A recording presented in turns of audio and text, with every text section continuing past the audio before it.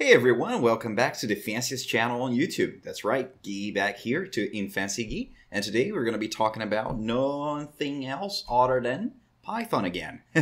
Don't worry, we're going to shift gears at some point, but today I'm going to bring something new to you guys and how to create HTTP, REST servers, REST services actually.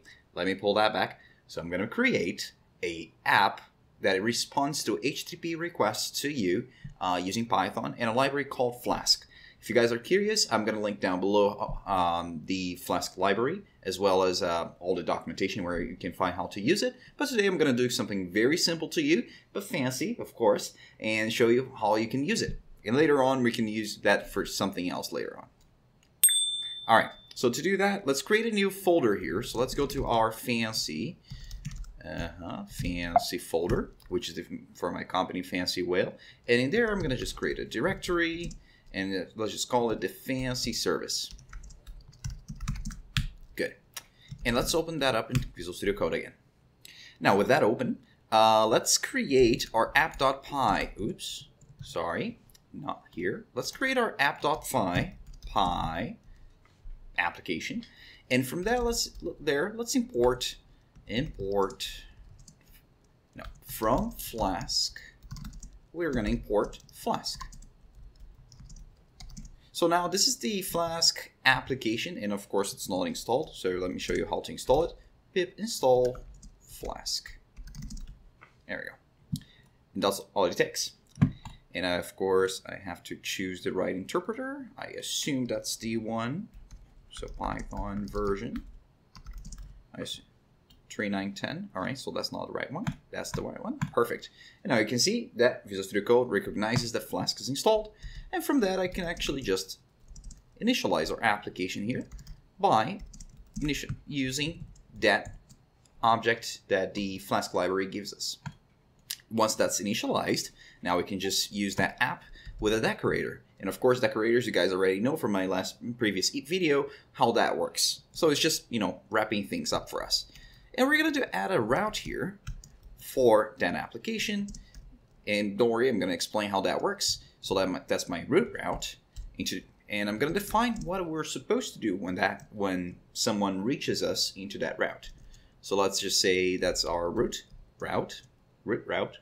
Say that 10 times fast. And we're going to return something to the user. Let's return welcome to the fancy service. So now, what do you expect to happen? So whenever someone browses to the root of that application running, we're going to be receiving that welcome to the fancy service response. So let's see how that works. So let's run Flask. And of course, it is missing import name, which is maybe the name of the service, so fancy service. There we go. And now that I have the fancy service running, it's running on my local port and it returns welcome to the fancy service. Now, that's not just fancy. We're just running a web server that just returns us a text. If we wanted, we can actually create here an HTML file. So root.html, and in there we can actually create a h1 header and just say welcome to the fancy fancy service, and I can just return that from within that server. Let's go and do that with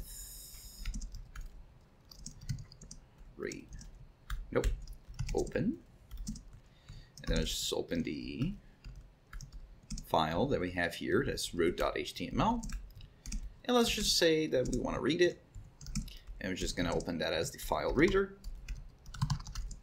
And let's open file reader and read it all and put that into a variable. Let's just call the root response HTML.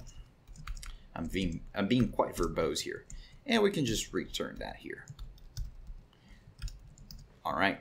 Now this is running as a production server, so it's not reloading every time that we save anything here. So how can we fix that? Of course, we can just change the environments to development. I honestly don't remember what's the variable that I have to do there. I'm pretty sure in Flask help, they do have something there. There we go. So Flask environment help. Perfect. So I'll just copy that out. So Flask, oh, sorry. Let's just export that variable. Export that variable here. And now whenever we run it again, it's running on a development environment. And every time I save, it triggers a reload. So the response, so whatever I changed here is going to change and reflect into the output of our service. So now let's open it again. And look at that. That is now a H1 element. Beautiful, isn't it? Nice. Now, still not fancy though. We're just seeing some text into a white page in the browser. What happens if we're trying to curl our localhost here? You know, you're going to have some time to actually think about it while I construct that request. Ready? Not found. Interesting. Oh, of course, the port. Yes. Silly. 5,000. Welcome to the fancy service. That doesn't look fancy though, does it? Not really. So now we have, of course, it looks pretty on the web, but what if I want to make it, you know, a little jazz on the terminal? So for that, I'm going to be using something called the Figlet. Figlet is a, of course, if I can type, it's a terminal tool that actually prints text into a prettier format. You see what I mean too. Fancy text. See what I mean? So it just generates these fonts using, of course, characters in the ASCII table. So now let's put that into Python. I've actually tested out a library called PyFiglet, and I'll import. So from PyFiglet, import Figlet. So I've been testing this out. I'm going to put the author down below in the description. This guy, he's ported out the entire code from C++ to Python. I know, crazy, right? But it's amazing. It works pretty well. So you can actually just generate a, what was it going to do? Yes, a Figlet generator here. And then we can just use f.renderText. And what it does, you can actually put that into a variable, or you can just print that out in your terminal. And here's what it looks like. Exactly what Figlet does in the terminal, but it's native Python. All right, cool. So let's just use that into our case here, into the fancy service, and return that out, shall we? Now, right now we're returning the HTML. I'm going to just comment that out for a second, and I'm going to import that from PyFiglet.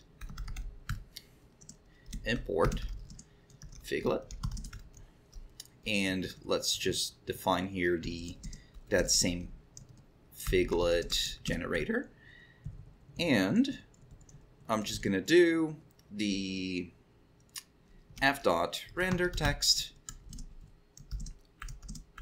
and to render the text I'm gonna just say welcome. Well, let me just copy it out because I'm a little bit lazy. You guys know me. And let's just, return that welcome to the fancy service. Now, if we do try to curl again into our terminal, beautiful, isn't it? But now if we look back into our browser though, not so much. How do we fix that? So there's a trickery here that I'm going to show you today, which is related to how HTTP requests happen. If you look at the request itself, the network request, that we went out from our browser all the way to the to our service that is running here on our terminal right now. It actually sent out a few headers from our request to actually get a response. And in those headers, if I can find those here, yeah, you can see that I'm telling it who am I, which platform I'm using, all the information that the owner of the server might use to actually render something better for my browser.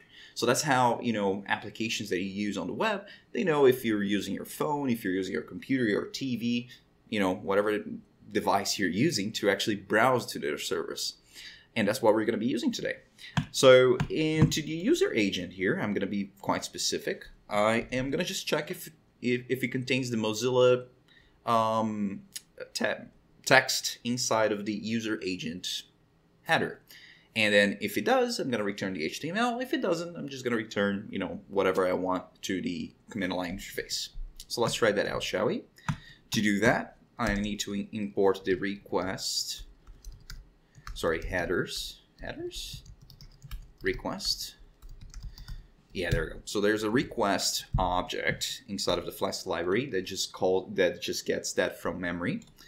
And what I'll do is request.headers, and actually, what I'm going to do, I'm just going to print that for now, so we can check where the request is coming from.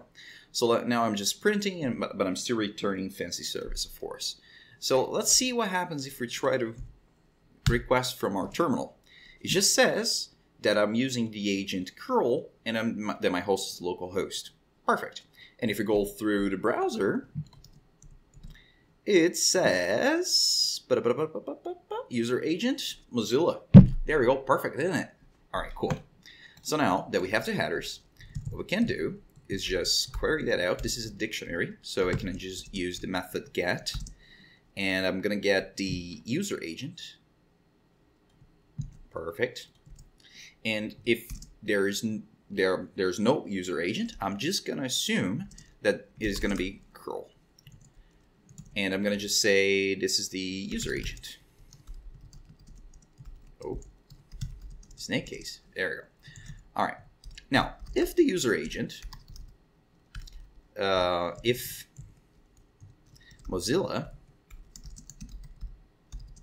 is in the user agent, then our response, here we go, let's just comment that out. Remove that comment, by the way. All right. So if our response has Mozilla in the user, if our request has Mozilla in the user agent, what I'm going to do, I'm just going to grab that HTML file and I'm going to put that as the response. Perfect. Otherwise, I will generate that Figlet text into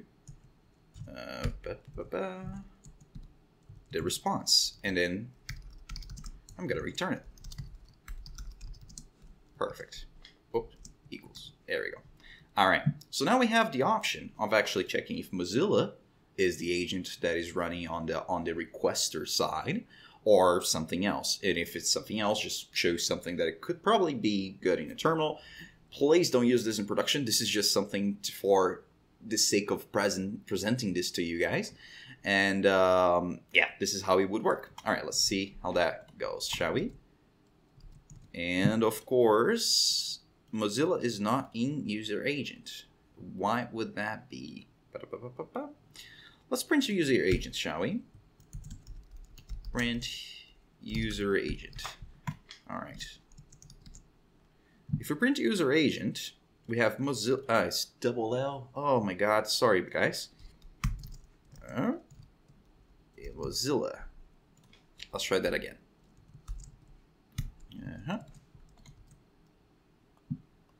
Response reference before assignment, of course. Everything's falling apart here. And I'm back. Sorry, my light fell from the side of the computer. But regardless, let's get back to what was happening. So it says the response is reference before assignment, which is quite odd because I just defined it another typo. As you can see, I need lessons on how to type properly. Let's see how that goes now. Perfect. Now we have welcome to Fancy Service running perfectly with the element of the H1 right here on the top. And if you look back on the terminal, it still uses Figlet to it. Isn't it amazing? So now we have something that actually recognizes where the user is coming from and gives the best possible outcome to the response to it. Now let's say that instead of using, Figlet to our terminal, I wanted to, I don't know, return maybe a JSON file for an API. Well, we don't have to worry much about it because, in all honesty, Flask already handles it all for us pretty easily. What we can do is just get our user agent here again, and let's say if it is curl, so elif, so if curl is in the user agent, come on, in user agent, then that actually means that we can return a JSON file. So response can be a dictionary, and then that dictionary, what Flask is going to do is going to marshal it back out into a JSON file, a JSON text. So you're just going to return it all perfectly for us. So let's just say name of the service. Let's say for now, fancy service. And let's just put a version here. And that version shall be 000. Sorry. Cool. All right. So now that's saved. What we can do here is just curl it again. And guess what happens? We get a JSON. And we can just use our libraries for, just figuring out, like we can use JQ to figure out what to use that API for. And we've just written an API that receives GET requests and, responds the proper way as you need it. You can use that into pretty much any application, as pretty much most things that I've shown you in my videos so far. Hopefully that you can use that for making your own fancy APIs and maybe your websites as well. So thank you for watching again. Next video, I will be showing you guys how we can actually put that somewhere fancy to run. And I'm going to give you a hint. It starts with the and ends with cur. Silly jokes, I know, I'm sorry. But yeah, thanks for watching, everyone. Please subscribe if you want to see more videos like this. And oh, actually, I'm gonna put here to the side as well the video on how decorators work. So if you guys want to figure out how, if you guys want to try to create your own version of something like Flask here that just creates a route for HTTP requests. But as always, have fun, guys, and I'll talk to you in the next one. Bye.